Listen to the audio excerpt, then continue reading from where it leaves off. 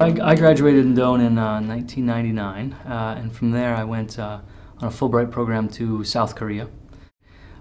It was really my experiences at Doane that led me to South Korea with the Fulbright program, because here at Doane I had been taking a class in East Asian history, very interested in that, and interacting with all of the international students here on campus.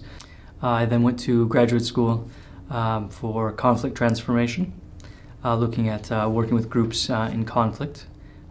After that, I joined the U.S. Foreign Service, first with the U.S. Agency for International Development, working in U.S. Foreign Assistance programming. That was in Egypt and then in Indonesia, after which I stayed in the Foreign Service but transferred from USAID over to State Department, where I worked as a consular officer at the U.S. Consulate in Jeddah, Saudi Arabia. As a Foreign Service officer, I am a generalist, so I have sort of the focus on consular affairs as my interest, but also do a myriad of other things.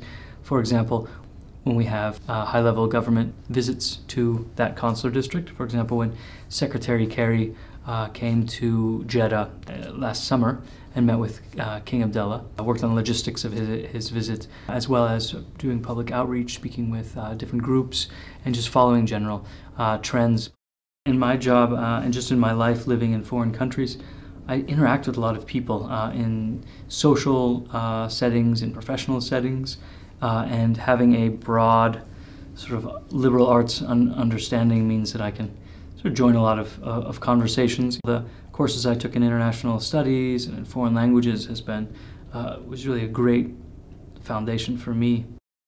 Yeah, you know, it's so interesting to be able to live in foreign places and be able to talk to foreigners about the United States. So I found myself telling stories actually about Doane and about life as a student here. This is a good place to be able to talk about.